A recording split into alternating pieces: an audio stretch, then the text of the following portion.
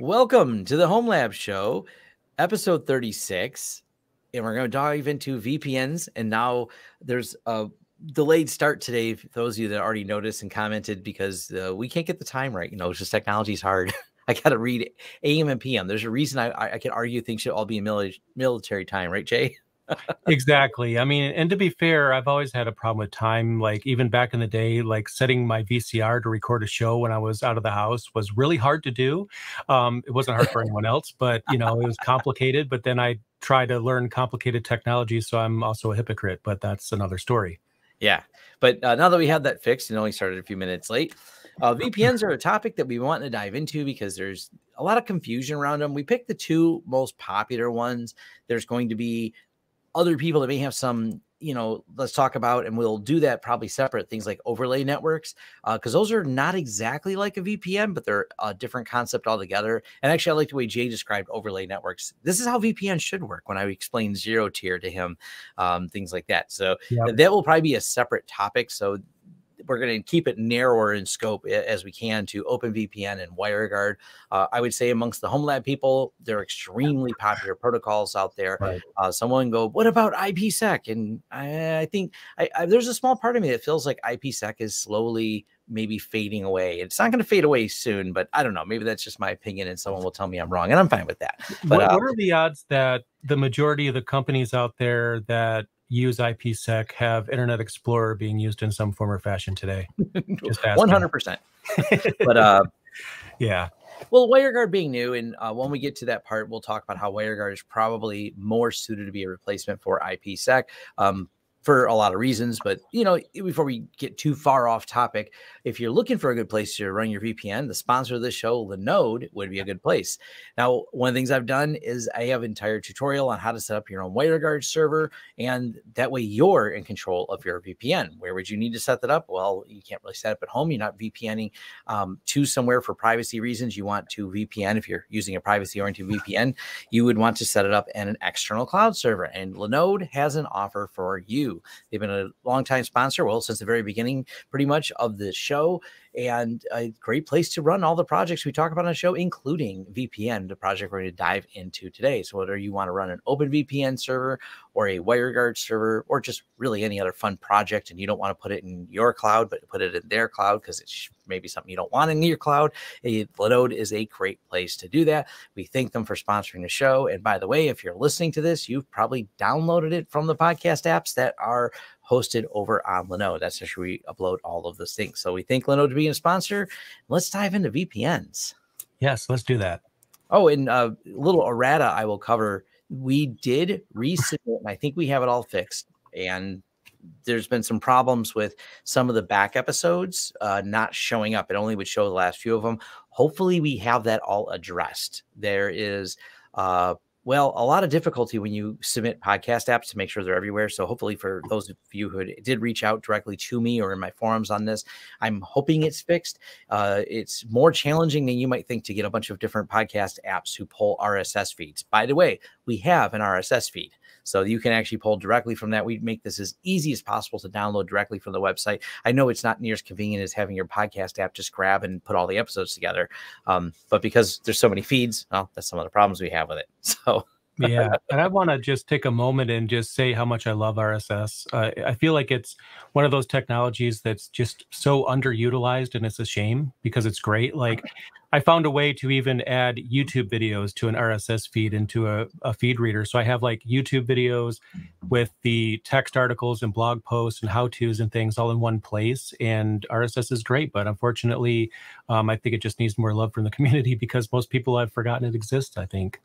Yeah, and it's still that old underlying protocol for everything. So yes, definitely a challenge. And I seen right away someone mentioned asking if we can get the schedule on there. We're getting really close. B&J pretty much have solidified on doing this on 11 o'clock Eastern time on Wednesdays.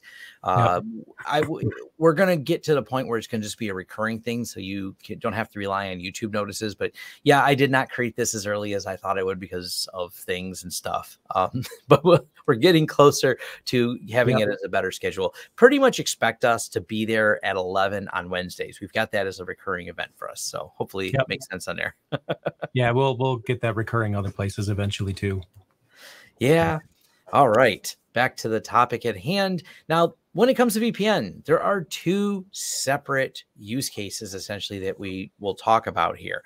The really common one, and this is where all the Homelab people are really big, and this is partly a rub I have a little bit because it's oversold with too many people reading ads for it, is privacy-oriented VPNs.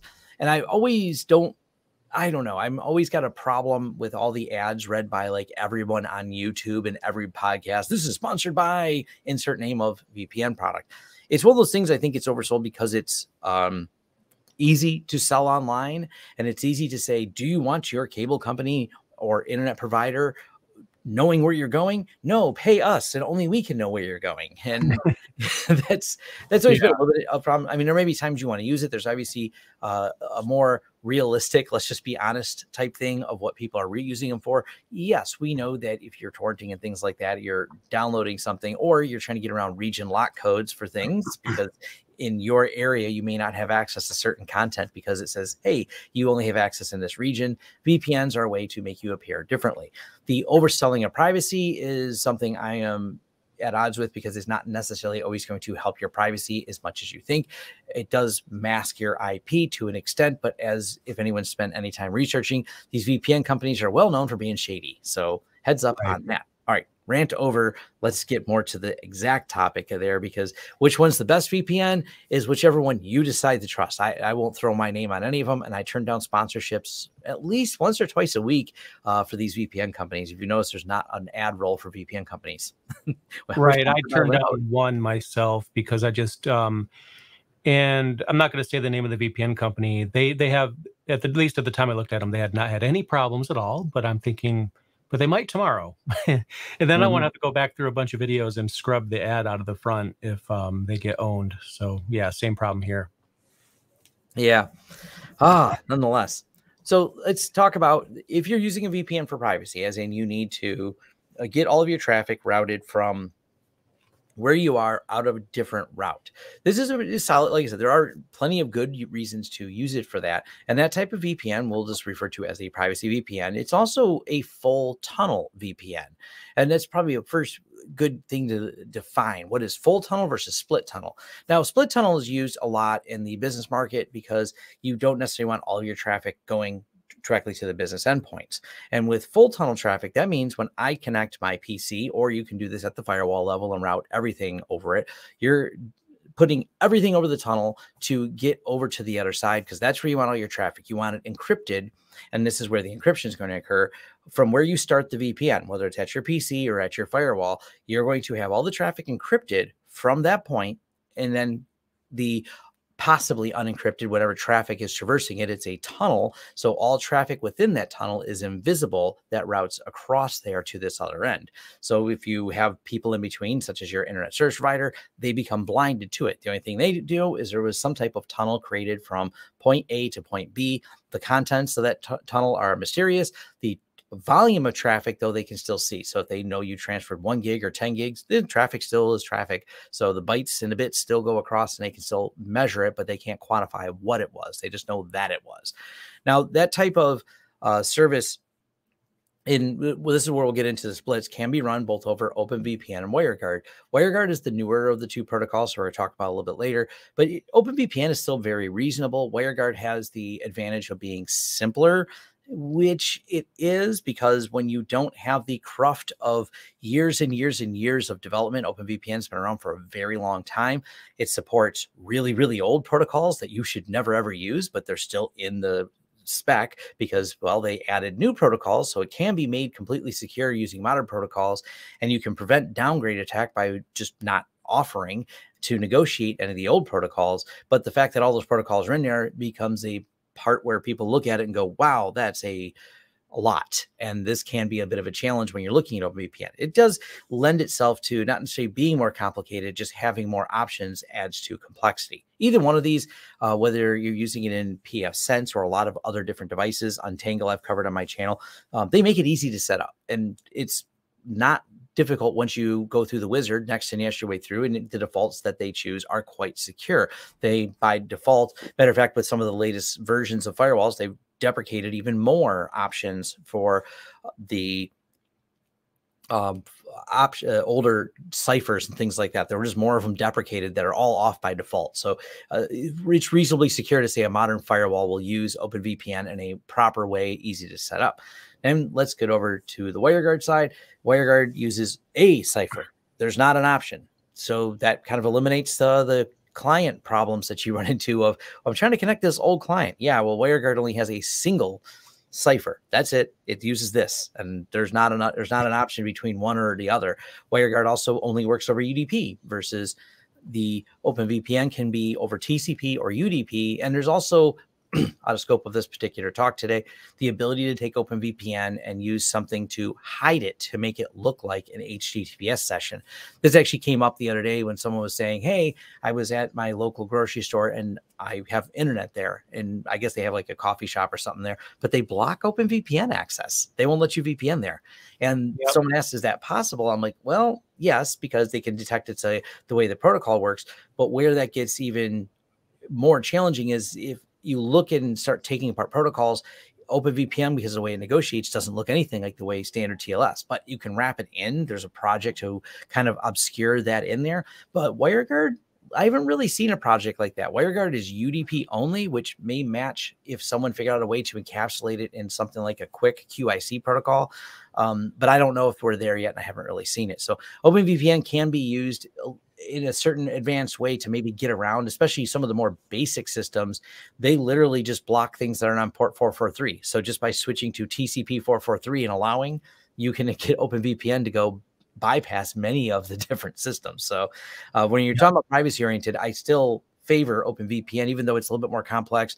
It may not be absolutely the fastest ciphers compared to WireGuard, but it's still secure. It's still solid. It still works. And even being a little bit slower, I mean, unless you're trying to get and inch the most speed possible out of that connection, I don't think it's a big deal.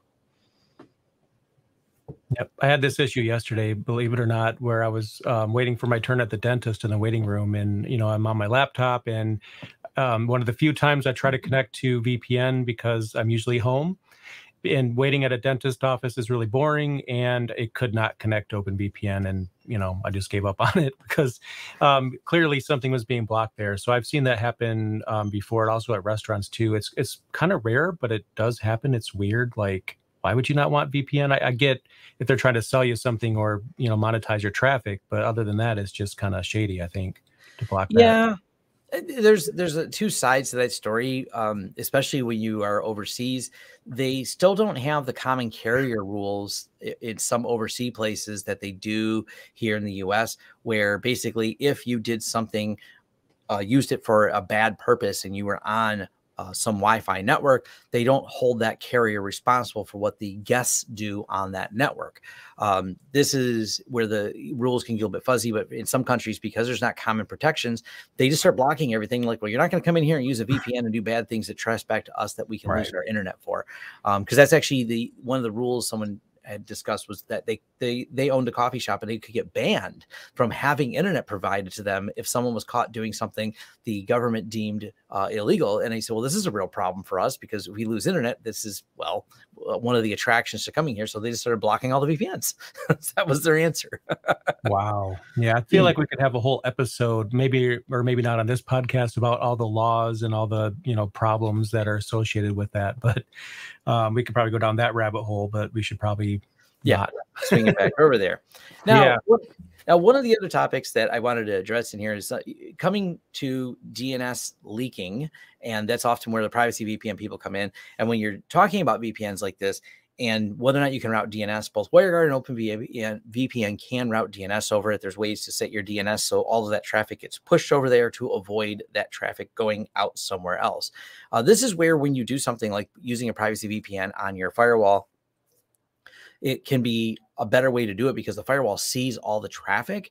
And so you can then filter what's coming into the firewall and create policies, look at state tables and create all own rules to really finally grain control all the devices. And because it's happening at the firewall level, if you told the firewall all traffic must route across these routes and you properly configure it, you kind of eliminate all those needs. So whether you want to run DNS over it or whatever, because this is sometimes where there's been problems with implementation where you go, cool, most of my traffic's over there, but I'm contacting a local DNS server. I'm still using a DNS provided by my ISP. So now my ISP, they're like, oh, cool, you encrypted the transport layer traffic that I don't know where you're going, but all your DNS requests come here. So we actually know every website you looked up. So well, that's can be a challenge. Now, back to the other side.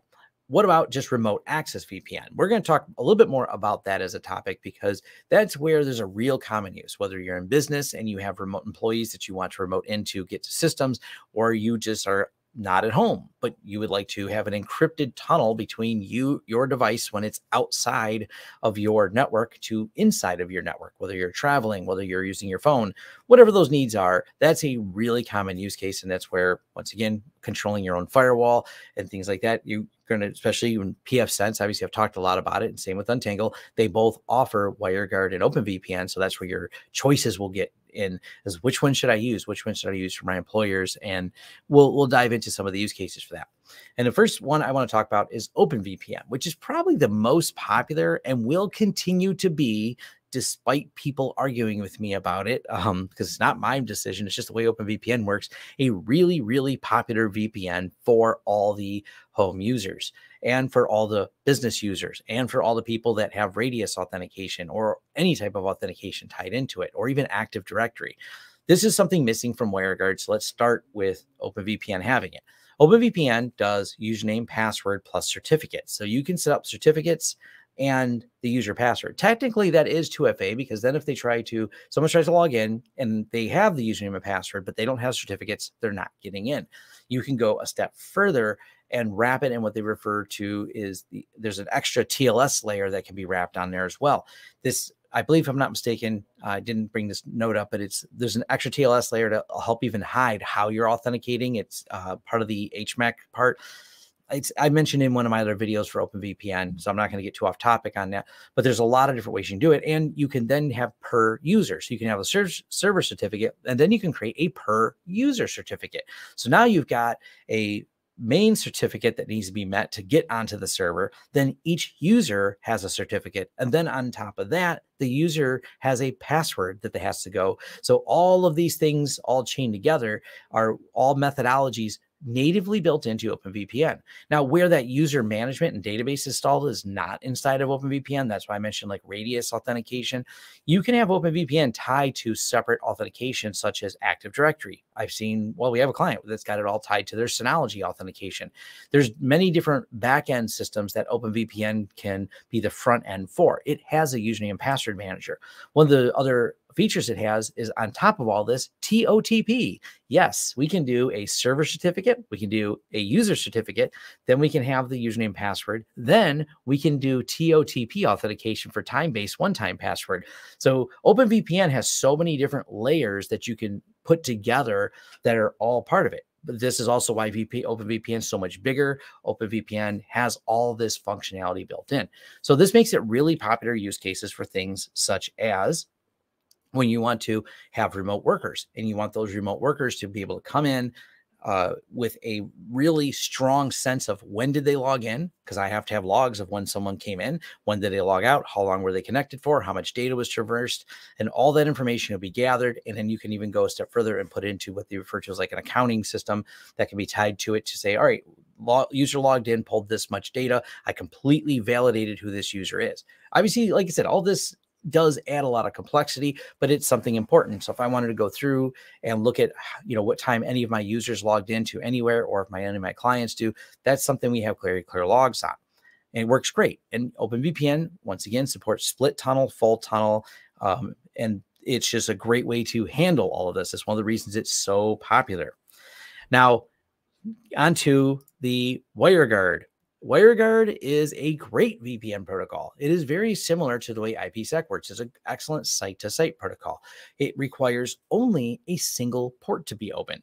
And just like OpenVPN, single port usage. So you can set it up to whatever port you want. Default for OpenVPN is 1194. I believe it's 51820 is the WireGuard port, but WireGuard is restricted to only being UDP.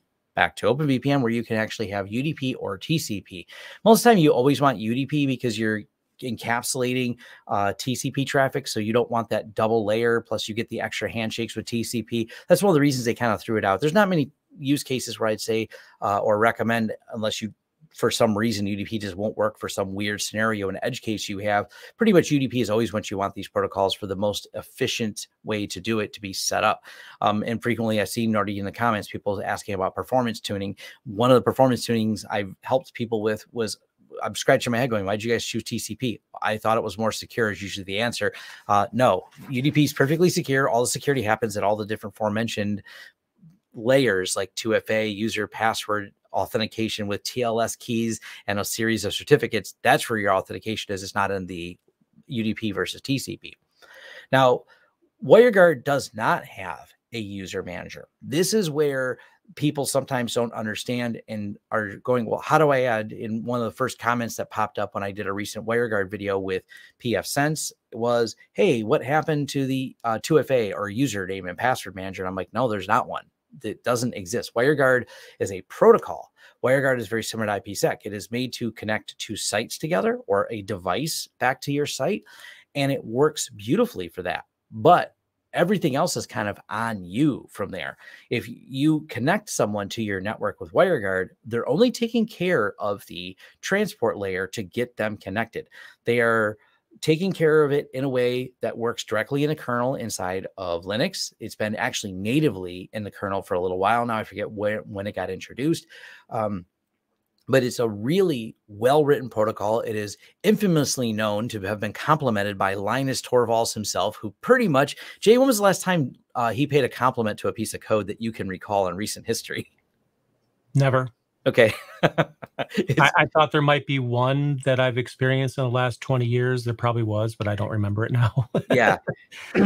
It's pretty much, it's one of the few times that even he had commented that the code was well written. And WireGuard was born out of the background of people using it in the hacking space. It was written by some, man, I wish his name is on the tip of my tongue right now. Someone will say it in the comments who wrote WireGuard. It's well documented. It's an open protocol. It's really, really nice as far as the way and the concepts that it works on. One of those concepts is, and you can do this with OpenVPN as well, one side can be public and one side can be triple, quadruple natted. It doesn't matter because it's they're both working on single port. But where WireGuard starts to differ a little bit from that is WireGuard can actually have the handshake going both ways very easily, because there's not the same concept in WireGuard of client server like there is. They're all referred to as peers, and you can set it up so either side can initiate the connection. So if you have two firewalls and both of them are public facing, the WireGuard protocol can be set up on these where they can both talk to each other and both be the initiators of the connection. And the concept of being the initiator is because WireGuard is a very, very quiet protocol. When you turn on the WireGuard and you establish the tunneling, you've defined the peers, and you want the data to traverse, the data will traverse. When you're not sending a ping, you're not sending a packet, and the default option to turn on keep alive is off, there's no keep alive for WireGuard. It actually will let the tunnel just time out.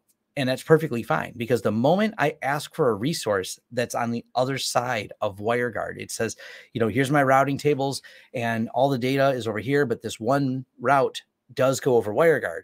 So the WireGuard will go, you're not asking for data, we're not sending any data. But the moment you initiate it, it handshakes immediately at a, I want to say you can't even tell if you went to ping something. You may notice the very first ping has a slight initial pause and then immediately starts responding. This is where WireGuard will automatically, Jason Donefield, I see his name in there. That is who is the WireGuard creator, but it will immediately rebuild the tunnels on the fly as soon as possible with quite a lot of speed, being as it's in a kernel module for both now BSD and in the Linux world. So these firewalls, most of them being Linux or BSD based, will immediately spin up this tunnel, have it created, and it works really fast and the data traverses. And then when you stop asking for data, it just kind of goes to sleep on you, which is perfectly fine because it doesn't need to have like a longer negotiation. The downsides of this, other than the negotiation and the handshake, it'll say peer such and such handshaked. There's your WireGuard log. There's no user management. There's no tracking when people logged in and out. This makes it a lot less ideal natively by itself as a protocol for using user VPN. This is one of the concepts that people go, well, you know, OpenVPN, I want to have all my user management moved over to WireGuard because I heard it's faster. Common request we get. And you just go, oh, no, it doesn't do any of that. That's where they've kind of left it. Jason Domefield put the protocol together, documented it really well. Great website. They've got a client for your phone, whether you're on Android, whether you're on iPhone. They've got plenty of Linux client support natively into pretty much every major repo. And the Windows tool for it is great. Actually, I really like the WireGuard tool in Windows.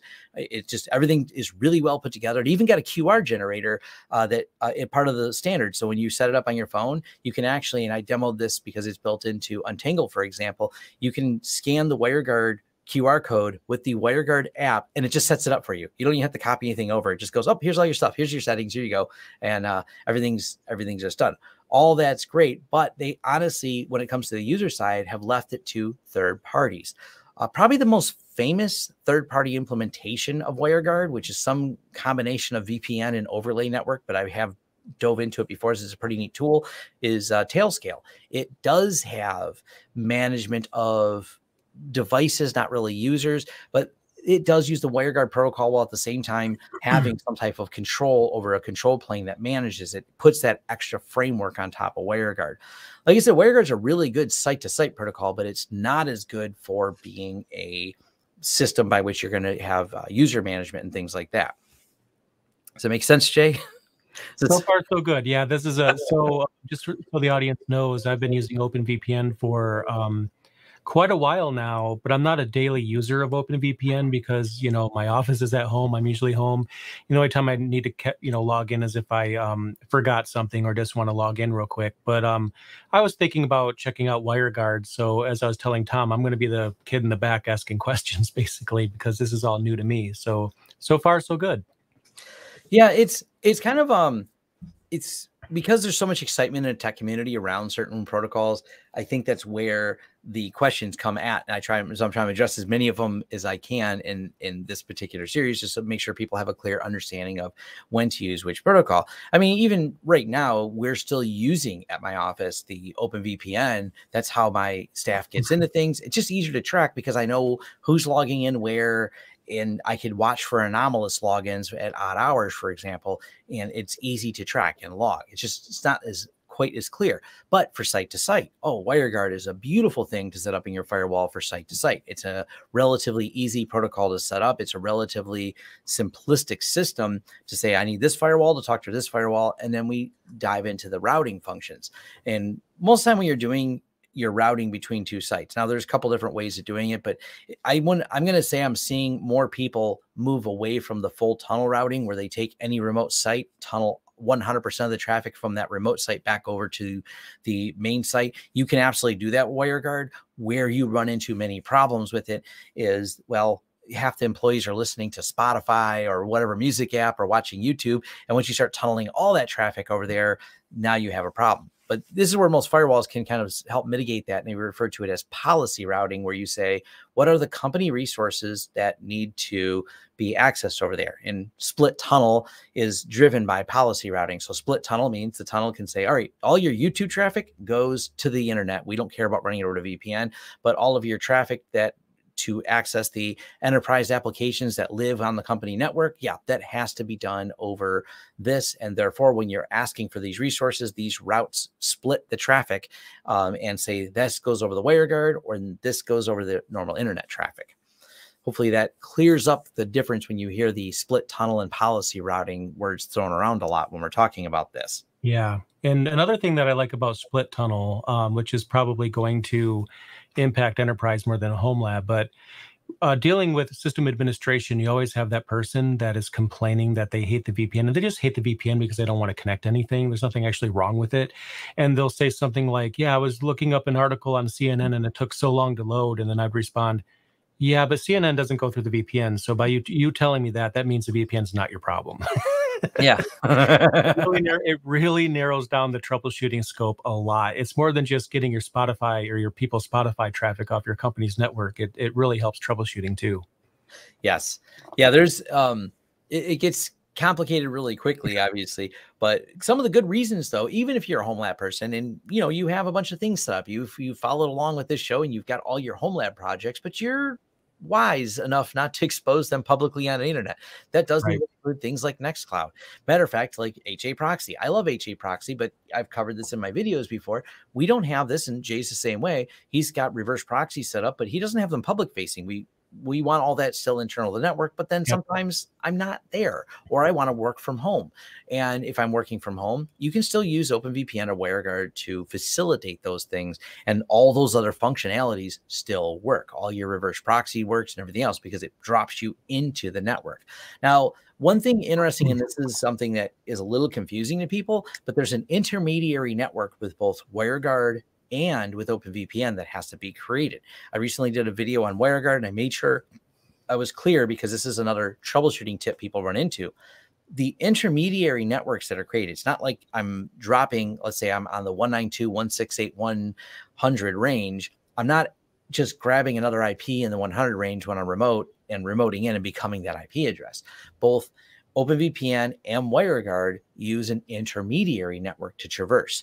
This can be a little bit of a confusion because you have to make sure, and this is where sometimes the firewall companies will allow you to make mistakes.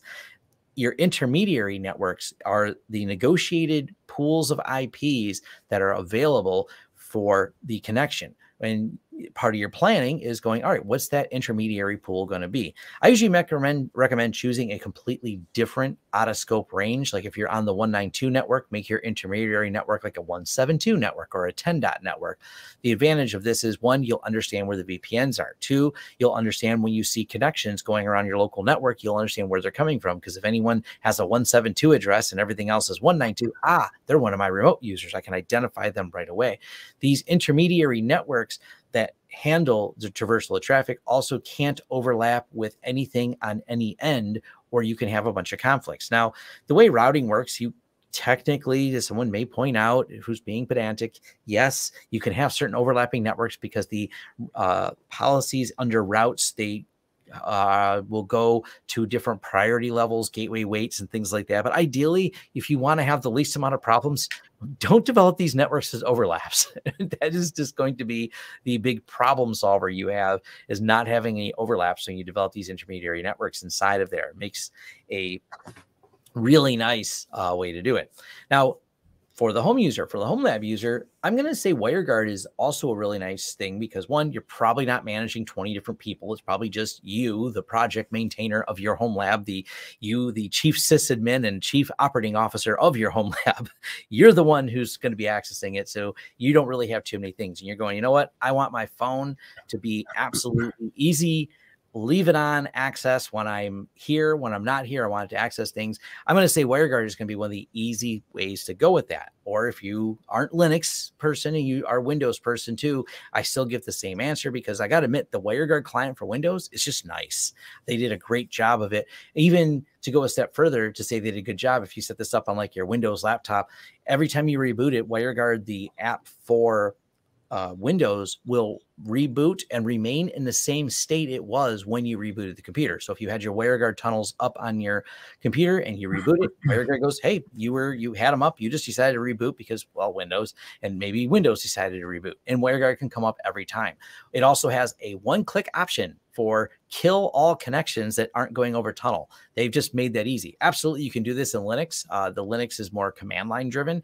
The tricky part in Linux, and I haven't really, because I haven't had a use case for it, when I'm using it in Linux, there is a way to make it persist across reboots. It just doesn't by default. You have to bring the tunnel up. The easiest way is you can put it in a script on startup to go ahead and bring the tunnels up each time. But there's not really a good UI for it. You're still setting up on a Linux side. But then again, like me and Jay were discussing how simplistic it is to set up a Wireguard tunnel. And it's probably why there's not a lot of front end development work going in for it versus OpenVPN completely natively has. There's even in Ubuntu based distros, including Pop! OS, you can export out of pfSense, for example, the OpenVPN config and just hit import and it populates it for you. And there is a part of the network manager UI. OpenVPN is all just in there. I've not seen anything. I've seen some projects that are third party. I know people are working on, but I haven't seen anything going into the mainstream. I also don't see a ton of people requesting it. So I don't know where we're at in a Linux world in terms of that. I don't feel as though we're going that way because most of the people who are hardcore Linux people, I don't think they're pushing for it. Once I showed Jay how easy it was with WireGuard, he goes, "Oh, that's it." Yeah, and I hate to say this, and I know this is going to start some controversy, but it's almost like, okay, how long until systemd implements WireGuard? That's another story for another day, though. Yeah. But either one of these VPNs that you choose are going to work for any of these needs, for remote access, for privacy. You know, as we said in the beginning, the privacy-oriented VPNs, we're starting to see an acceleration on WireGuard. Molvad, I think, is probably one of the ones. There's not an endorsement of Molvad. I'm just pointing out the fact that they offer WireGuard. I think they were among the first to do it, but a lot of other ones have started jumping into it. I know we're going to see on that particular market a big jump because it's a win-win situation for all parties involved. OpenVPN, if it has more compute time in the cloud has an expense attached to it. Bandwidth has a expense attached to it. So if I can somehow reduce my compute time and reduce some of the overhead and bandwidth required, that's a win. Well, WireGuard will win in that particular circumstance. And for a privacy VPN, companies like Molvad, because I have played with, I wanted to see how they implemented WireGuard. They basically just set you up a key and you drop that key with your peer setup and done. It works. It's pretty straightforward.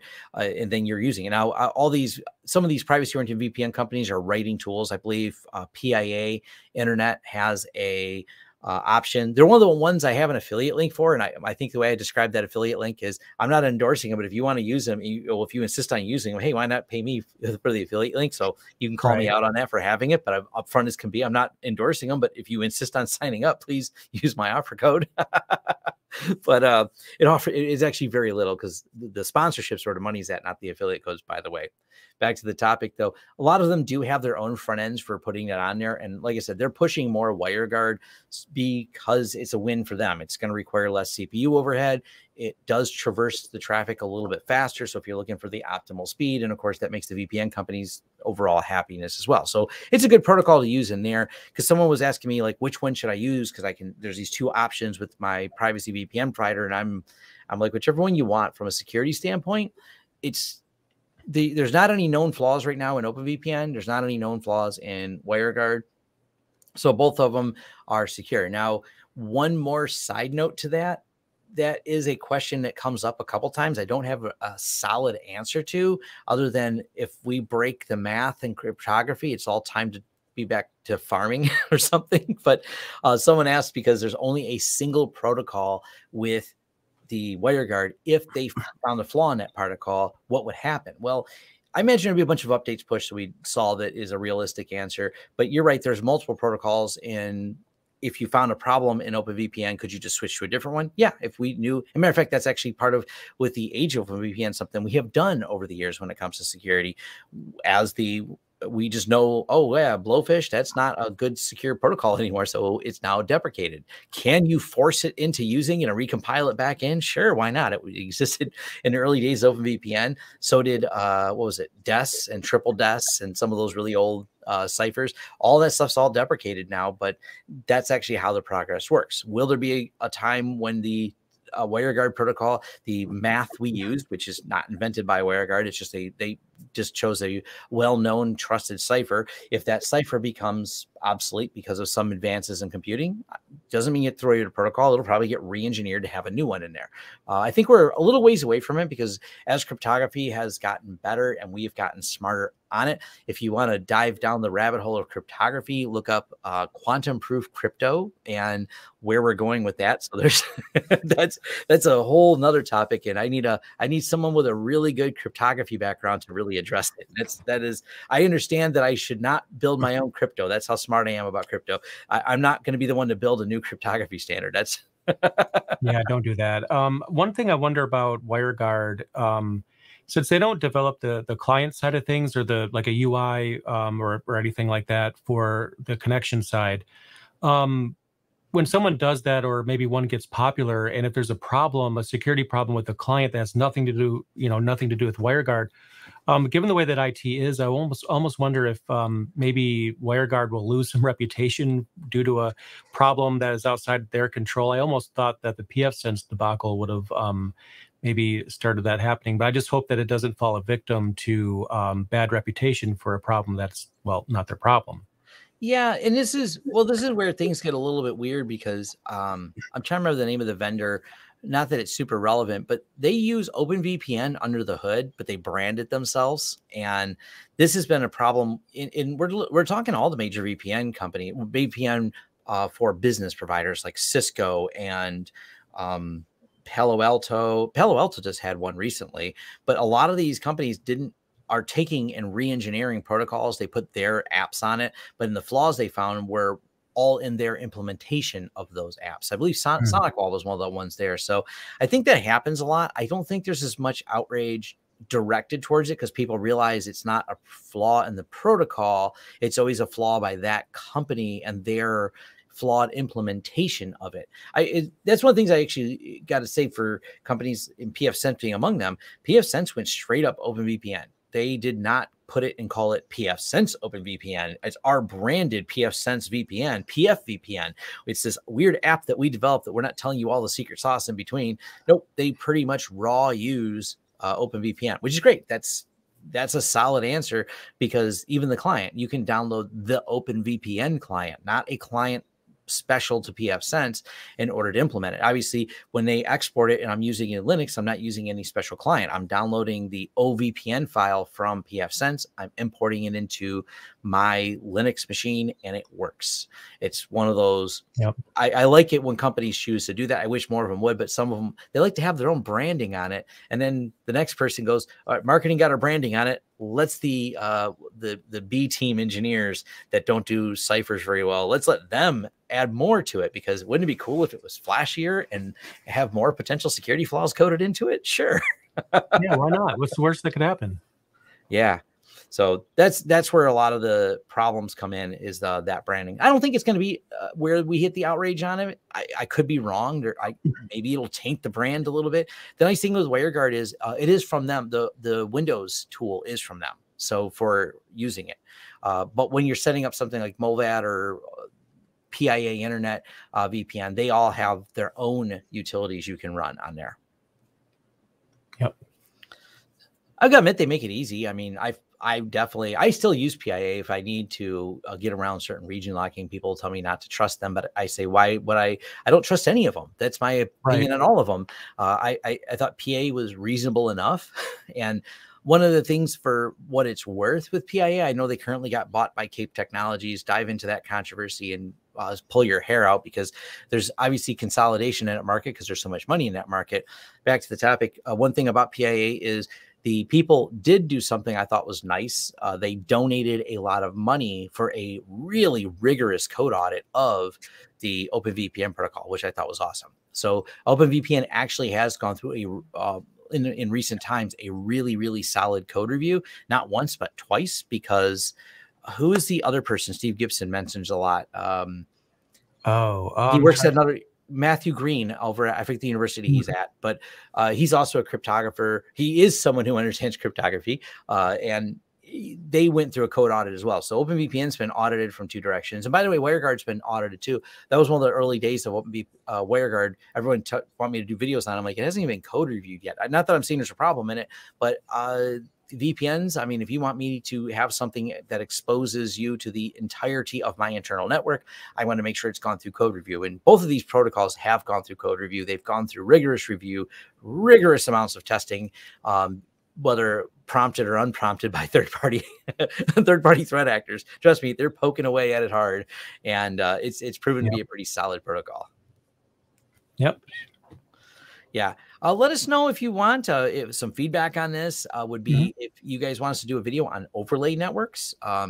The three that I'm aware of that are really popular is going to be WireGuard, not Wire, I'm sorry, not WireGuard, Tailscale, which uses WireGuard, Zero Tier, which has its own protocol, and Nebula, which is really for the super nerds out there. I've done a video on each of these in tutorials, and I have a dedicated video called Overlay Networks, if you're not even sure what an overlay network is, but it's another way to handle connectivity, and it also solves problems because, well, OpenVPN and WireGuard both need, if you're going to have remote access to your home, you got to have public access somewhere. And if you're double natted, these are just aggravating you. This whole episode probably aggravated you going, but I'm double natted and I have no way to publicly expose my IP address to make any of these things you talked about work. That's where overlay networks can kind of help solve that connectivity problem for remote devices. So yeah, let us know if you want us to dive in there. So that's a fun topic. I see someone mention that. Yes. Nebula. I'm actually friends with Ryan Huber, who's the CEO. I believe his title is CEO. He's one of the co-founders of Nebula anyways. He's a fun person to talk to. Look at some of his Tesla videos for a laugh. And but the network is actually used by Slack. It's Nebula is really well proven.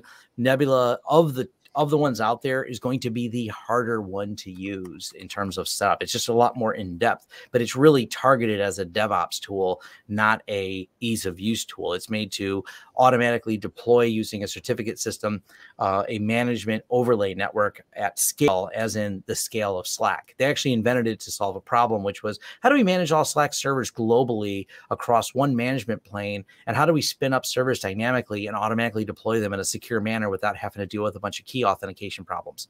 It's a clever way they solved it. So yeah, it's very, very interesting. Very cool system though. Absolutely. All right. I'm looking at the comments. Is there anything I missed? Is there some gaping hole in this? I think I covered it all, didn't I, Jay? I think so. I learned a lot myself. And also, I want to mention, please click the feedback button on our website. I looked at it the other day and we didn't have a single new question since the last time I looked, I think a week prior. So we like to do Q&A episodes. I'm not saying next one will be that, but I think we'd like to do that at some point. So leave us your feedback. Yeah, we like hearing from people, and it does help drive the show. Don't worry, me and Jay are not out of content. There'll still be an episode 37 if 0 of you click any of that feedback. But if you do, you may even have some influence on what our next episode is. So that's definitely, yeah, we do like covering it. Our goal is to always engage with the community, help people understand topics, help further their diving into Homelab, and hopefully not cause any troubles at home for how much you spend on all this stuff. Yeah, that's so true. We did break Nick's budget.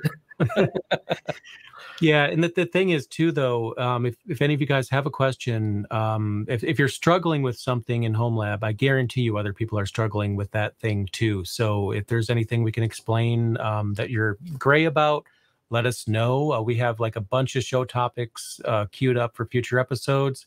But yeah, if you have anything that's bothering you that you really want to get fixed, but you can't figure it out, maybe we might know the answer. Yep. I do see a quick question I will answer. It says, Tom and Jay, do you plan to invite someone from XO on the Homelab? Not at the moment. I may do my own interview with them.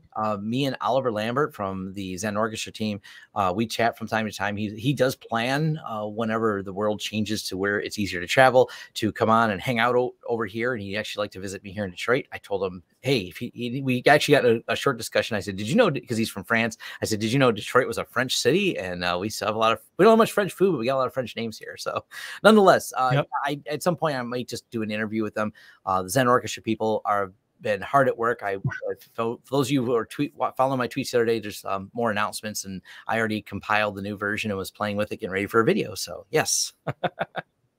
Fun times. Oh, on our list here too, the last piece of errata for you who are still listening is going to be me and Jay both have planned episodes. One, Jay's going to cover Proxmox and their backup system specifically, and I'm going to cover Zen Orchestra and their backup system, which is great timing because that was the recent announcement, was they finally finished the S3 implementation. Finished it. I haven't tested it, so I'll test it and I'll bring that knowledge back to the Homelab show, and along with some videos on my channel. So that's awesome. The Proxmox backup server video is 100% complete, just waiting on the thumbnail and a reveal date. So you guys will be seeing that very, very soon. Awesome. Yeah. Once we have the videos released, because one of the things we do on the Home Lab is we'll reference something, but we often love to tell you about a video we have on it that does a more visual explainer. That's why we don't do anything visual. This is a podcast, but we do try to reference it. So that way, for people want to dive into a topic, they can listen to us explain it, then dive into the details, or just skip around in a video to the part that's relevant to them and get your learning on. All right. Thank you very much. Thank you, everyone, for joining us, all 116. Go ahead and hit that like button for those of you watching live before you leave. It lets the YouTube algorithm know that this is a cool show and other people should be listening to it. All right. Thanks. Thank you, guys.